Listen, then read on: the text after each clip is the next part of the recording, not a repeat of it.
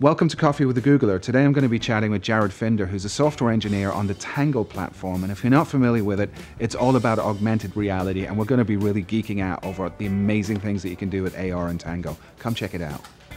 So Jared, you're a software engineer on the Tango platform here at Google. And yeah. I keep hearing about Tango and seeing cool demos, and I know it's got something to do with augmented reality. And could you clarify it for us? What is Tango? So Tango is where we're adding some extra technology to standard Android smartphones like this one. This is Lenovo's phone coming out later this year. Okay. And we're allowing it to basically have this 3D understanding of the world so that you can place virtual objects that feel like they're part of the real world. Okay, now what kind of technology are you adding to the phone? It must be hardware as well as software, right? Right, so on the hardware you have this extra little fisheye lens and a depth camera. And so combined, it's like kind of how humans work to understand the world in 3D. It gets to know where it is, and it knows the shape of the world around it. Okay, so the depth camera, is that like what the sensors on video games used to be like, where they bounce an infrared off a wall and map the environment around you? Yeah. It sends out infrared light to figure out how far away everything is. And then the fisheye camera works all visually to figure out how far you've moved and where you are in the world.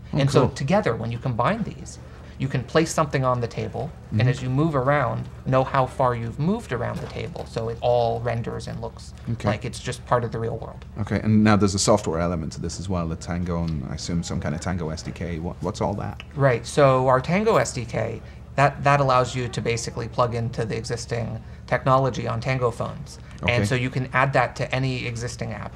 It basically, a lot of people are writing 3D apps for the first time, or they have an existing 3D app they want to port to Tango, and so we integrate with popular 3D engines like Unity, Unreal. Okay, oh cool. So if I have assets already in something like Unity, then I can reuse them in my Tango app. I don't need to have yet another 3D modeling format. Yeah, it's really simple. You just take our SDK, bring it into your existing project, and then you would position the camera based on what our SDK has. And then it's how far you want to roll with it, right? Do you want to start having a special interaction where you place things on tables, you place things on the floor, where you add these extra 3D objects that are virtual, but they seem real, all to the existing world.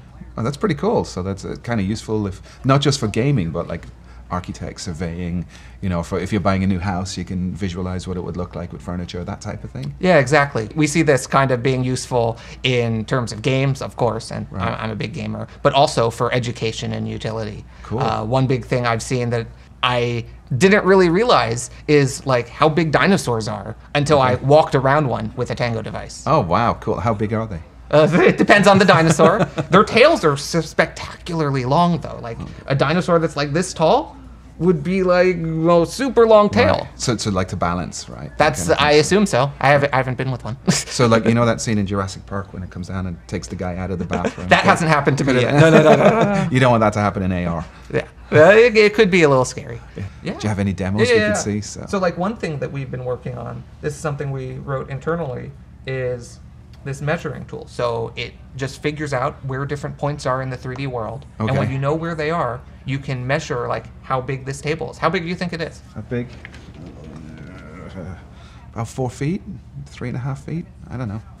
I'm not very good at measuring things. It's one hand, two hand, three hand. Right, so let me actually start up this app here. Okay. And so what I'm going to do, I'm going to place a point right here at the end of the table. You kind of place a point here, that type of thing? Yeah, it's actually right here. Okay. So now I'll place a point over at the far end. And how big did you say it was? Maybe 3.5, 4 feet. Yeah, so it says here you can see 3 feet 10 inches. Oh, nice. Hey. So, I see there's a line I pointed 3 feet. Yeah, so there should be a line from right around here to way over there. Very cool. I like it. Nice.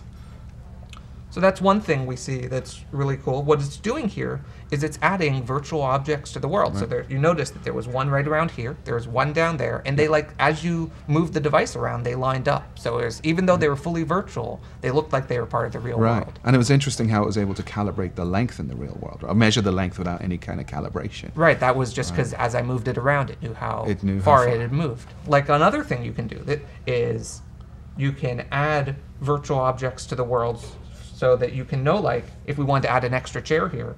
Well, yeah, it's a little uncomfortable here. Is there something I can put my feet up on? Yeah. Do we have room for it is kind of the question. So let's place this bar stool right here. And it's filled up. And so now I'm going to position it just right on the floor. And so you can see we've got a little virtual bar stool right here. Here you can see. You can actually move it around as you drag. Yeah, and as you gave the phone to me, it stayed in position, right? That's pretty cool. So can I put my feet up on it? Nice. So to get a model like that one, all you had to do was like, you're using something like Unity, the Unity engine? Right, so this was written in Unity because it turns out writing a 3D engine is a lot of work, and so lots of people like to use existing 3D engines so that they don't need to become experts in 3D rendering. Right. So now, building something like this, and you work on the actual platform, and I believe you work on like integrating things like Unity into the platform. Yeah. I'm sure you saw lots of interesting demos, and probably lots of interesting things went wrong along the way. Like, what's the funniest bug you've ever encountered?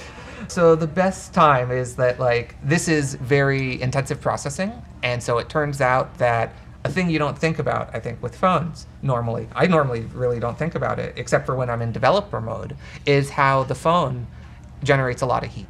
Okay. And so some bugs only come up when the phone gets really hot and not when it's really cold. And those are a particular class of bug that's kind of like when you have multi-threading bugs that you end up having to spend a lot of time on. And so I had one bug that was like that, and I was trying to identify that, yes, this was only happening when the device is hot. Okay. So we have ways to simulate the device being hot, but we don't have a way to simulate the device being cold. Okay. So I had to take my device and I put it in the fridge next to the water. I was worried. I had to walk away for 5 minutes while it actually cooled down. Yeah, I was really worried someone was going to come in and be like, why is there a phone in the fridge? Yeah, exactly, right? They'd be like, why is there a phone in the fridge? Did someone lose it here? Let's take it and give it to Lost and Found. And I was like, and then I'd come back and not be able to see my device. But it all worked out fine. And in fact, that was the bug. The bug was, in fact, a hot-cold bug. And so when it cooled down, I was able to fix the part of the platform that was having issues. So what I'm learning from this is I have to add a refrigerator to my suite of debugging tools. No. Our whole goal is that we worry about that so that as an app developer, that stuff just works. Okay. Now, actually, as app developers go, like I know there's an upcoming summit for the Google developer experts, the GDEs, right, for Tango. Yeah. So you guys are putting together a lot of information. What kind of stuff is going to be available? Well, so the whole thing, right, AR is really new, right? And so we're really looking to find who want to be or who already is being the AR experts. And so we want to find like AR experts throughout the world where we are just looking for people to make lots of cool apps. And so we're looking for GDE who are going to be AR experts, and we can educate them in how to use Tango, how to teach other people about Tango, how to make apps using Tango. Okay, so big effort coming from Google to start training the trainers effectively. Exactly. So if I'm not lucky enough to be able to go to this summit, how can I get started with Tango? So right now, we already have like a really good developer website. You can just find it on Google, search for Developers Tango. It's developers.google.com/Tango, but I just searched for it. We also have a really good Stack Overflow community where you can ask questions, and then other people who are interested Tango developers help you out.